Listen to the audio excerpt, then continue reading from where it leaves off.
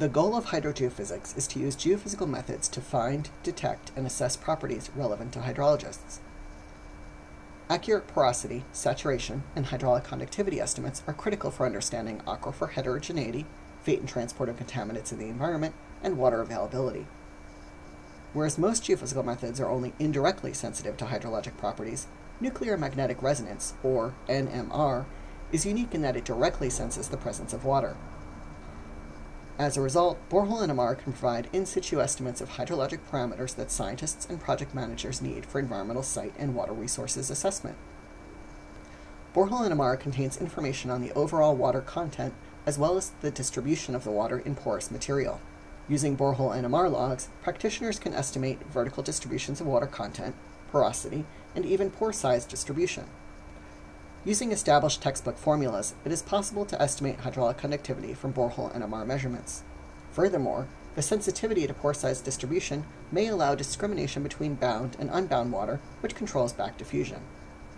Project managers can use this information to develop site conceptual models and construct predictive models to improve environmental site management.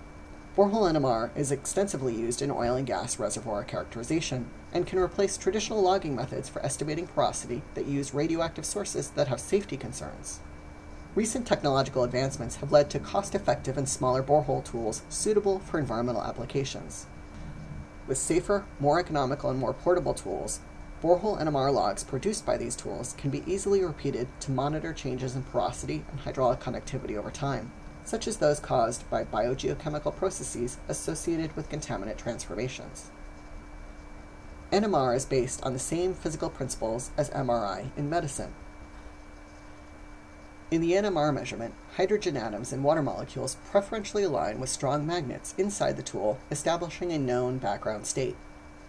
Then, the tool pulses a radio frequency, pushing the water molecules out of alignment with this background state. This perturbation causes a measurable magnetization as the atoms precess and decay back to the background state. The total amount of water present is derived from the magnetization strength. The pore size distribution is calculated from the timing of the decay. Borehole NMR tools use these principles to generate logs presented in terms of water content and pore size distribution. Although Borehole NMR can provide valuable site data, site conditions and other factors may limit its use. For example, because of the strong magnet, the tool cannot log in steel casings. Different borehole NMR tools are sensitive to different radial distances from the tool. Therefore, different diameter boreholes require different tools. Each tool is sensitive to a specific distance from the center of the tool. Before you install your borehole, you have the undisturbed subsurface formation.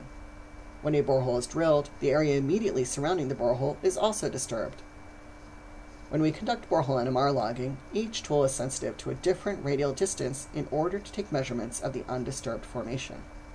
Relative to conventional logging tools, the measurements may be more time-consuming. As a result, cost and time constraints may necessitate discrete measurements rather than continuous logging. Like all geophysical tools, borehole NMR is not a silver bullet. Rather, borehole NMR should be viewed as one component of a toolbox of integrated geophysical methods for environmental site management.